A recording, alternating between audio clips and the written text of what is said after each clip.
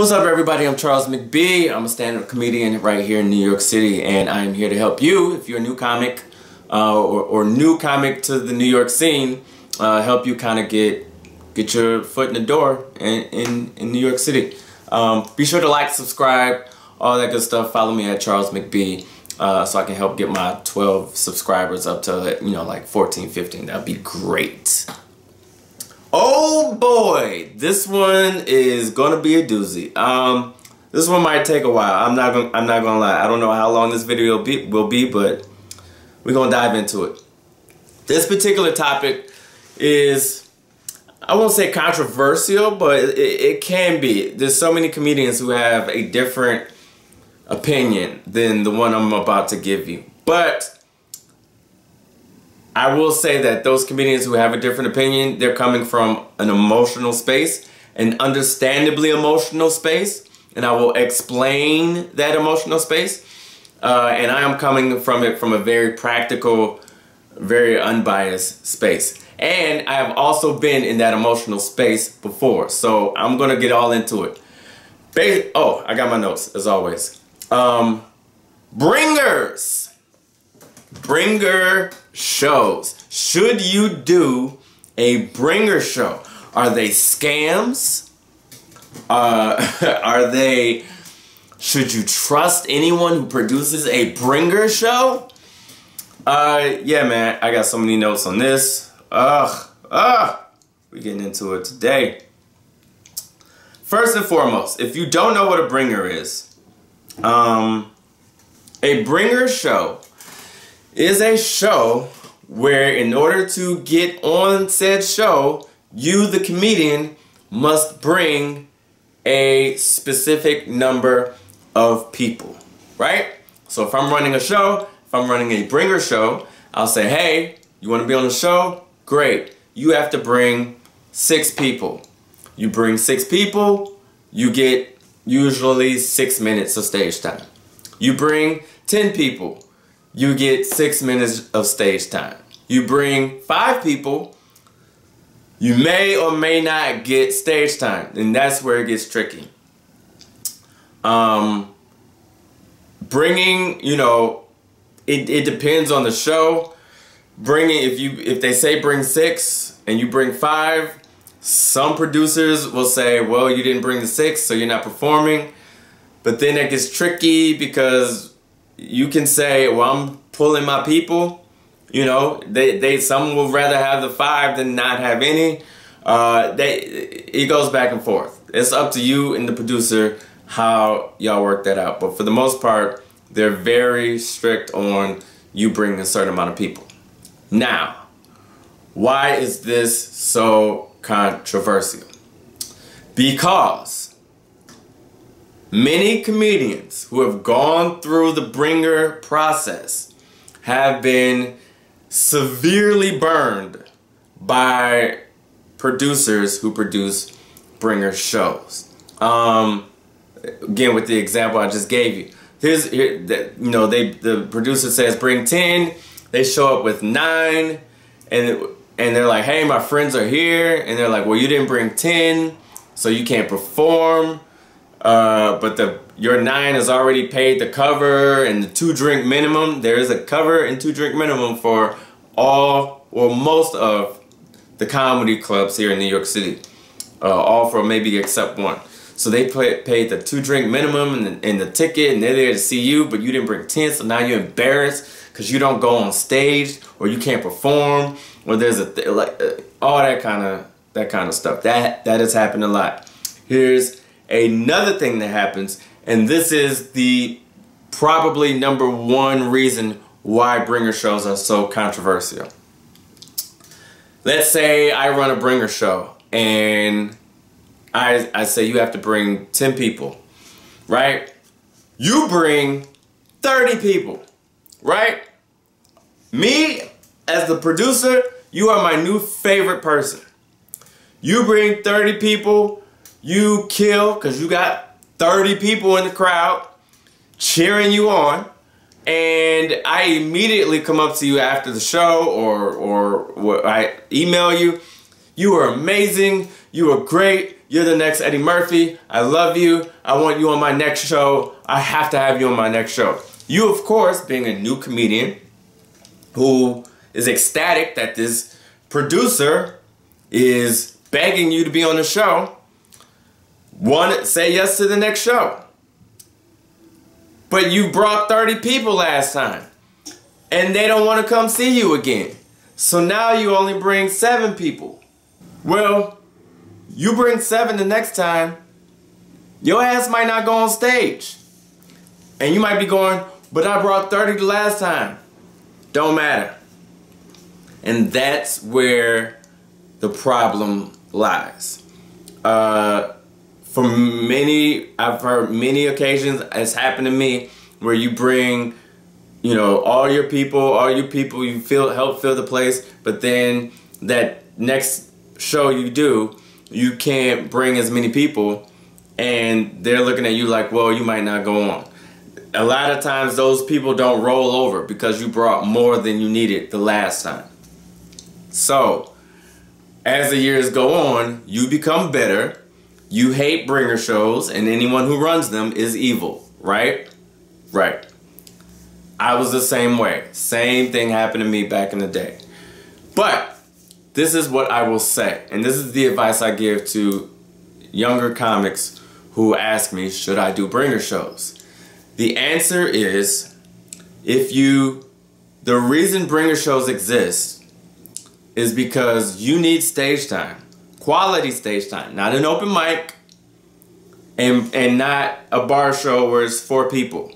Quality stage time with real crowd, real people at usually probably a nice venue, maybe one of the clubs in the city, and you're not getting booked.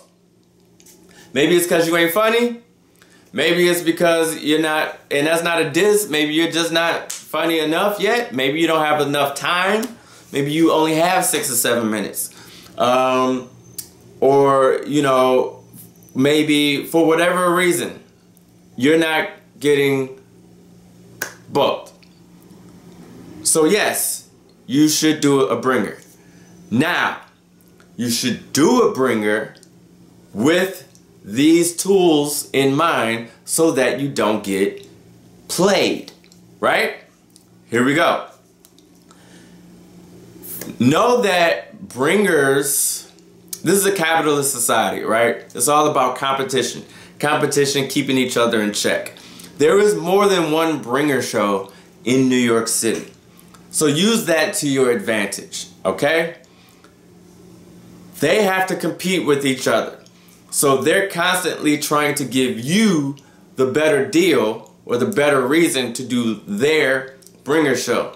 Don't think they're just doing you a favor. No, you're doing them a favor by bringing your paying customers, okay?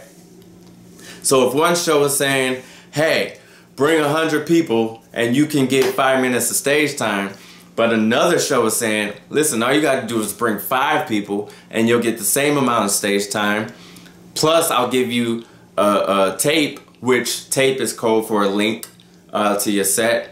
We just, because we're dinosaurs, we still use certain verbiage that they used in the 80s. So sending someone your tape is sending someone your link, right? Your YouTube link or video that they can download or whatever. But they'll tape your set and you'll have a nice tape to submit to other things or just to have to upload to Facebook or whatever you want to do.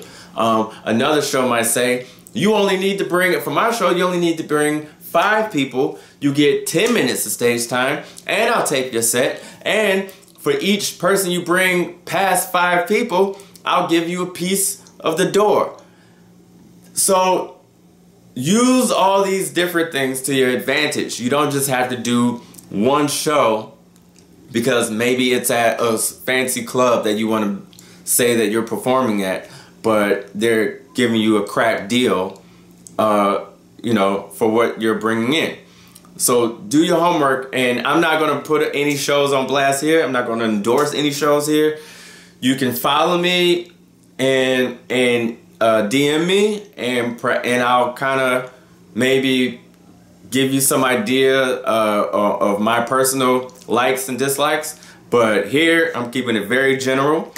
But do your research and find out which shows. Usually every club in the city has some type of new talent. They call it, the code word is new talent showcase. Bringer show. It's all a bringer show. But now they've changed because bringer has such a negative connotation. They change it to it's new talent showcase or new talent show, whatever. Superstars of tomorrow, whatever. Bringer. So you do your homework on the different shows and the different requirements and what they're offering you, and see which ones work best for you. Here's the other thing. Don't blow your load. Blowing your load means, the example I gave earlier, if I say bring 6 people, do not bring 60. Okay?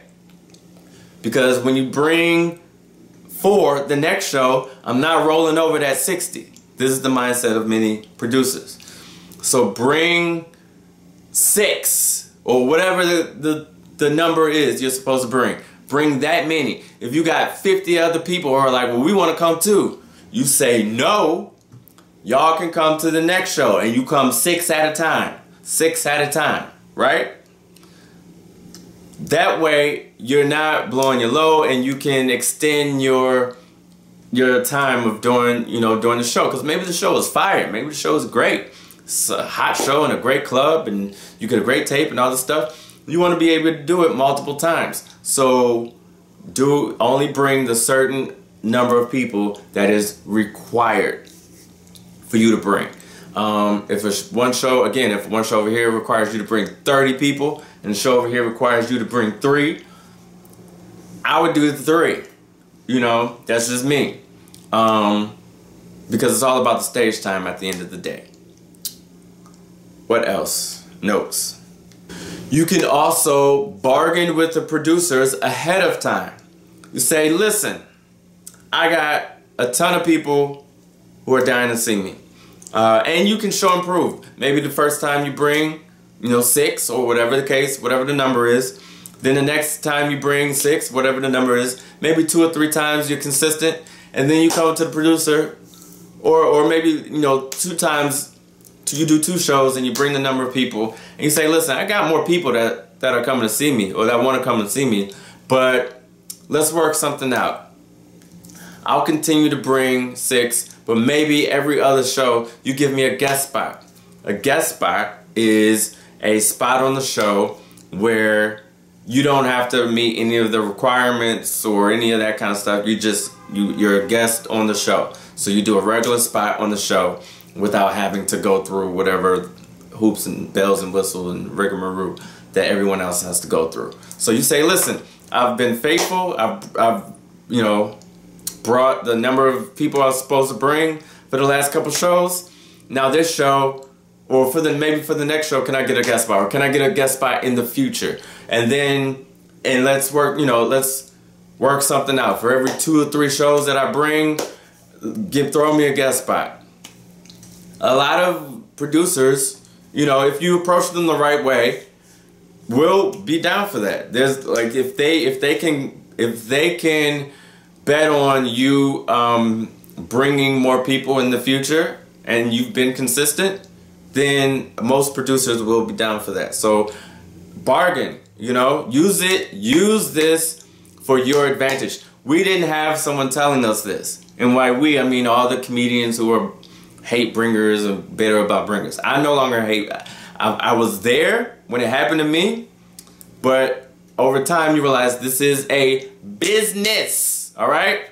Business. This is show business 101. So remember, producers of bringer shows, producers period, bookers period, club owners, they are not your agents.